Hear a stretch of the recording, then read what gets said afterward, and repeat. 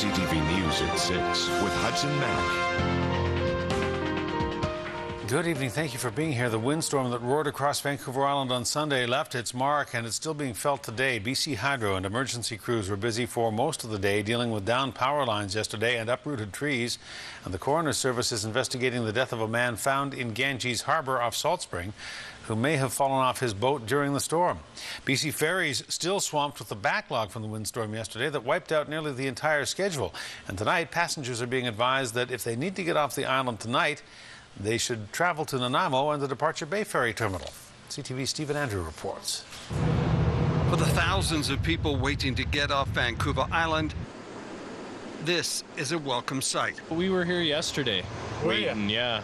We missed, we got here at about 11 noon-ish, and they canceled all the ferries. For most of Sunday, winds close to 100 kilometers an hour roared across Vancouver Island, shutting down the ferry service. Winds so strong and relentless, it sent waves pounding to shore, barely allowing people to keep their feet on the ground and tearing trees from their roots and knocking down power lines.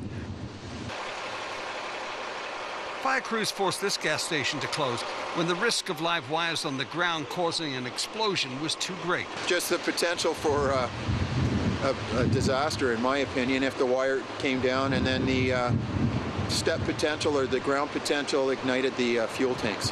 As the wind continued, the wait at Swartz Bay Ferry Terminal grew longer. We're all in a holding pattern. Okay. Thank you for your patience. Thank you for your patience.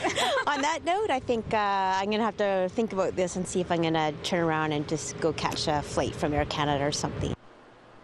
This morning, an initial rush of people trying to get off the island meant more waits. How's this throwing off your travel plans?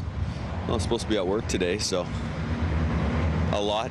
BC Ferries added extra sailings, and for a few short hours, it appeared all was well. We did see a second wave of traffic, so we are quite busy. We are recommending customers might want to consider traveling via Departure Bay, where we have 2 routes off the island. But with a number of passengers already picking up on that suggestion, perhaps the one piece of advice that might guarantee you a spot off the island: don't wait.